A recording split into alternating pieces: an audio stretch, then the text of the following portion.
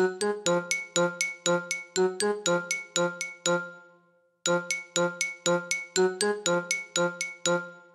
will create more jobs in this year than in the entire 8 years of the Bush presidency, because people are feeling good about how things are going. Last question. And Speaker Pelosi is making history in more than one way. We know what Debbie Wasserman Schultz cares about: pleasing her mentor Nancy Pelosi and moving up the Democratic ranks in Washington. Here's what I care about: cutting taxes, reducing spending, creating jobs. As a Washington insider, Debbie Wasserman Schultz knows how to get herself on TV.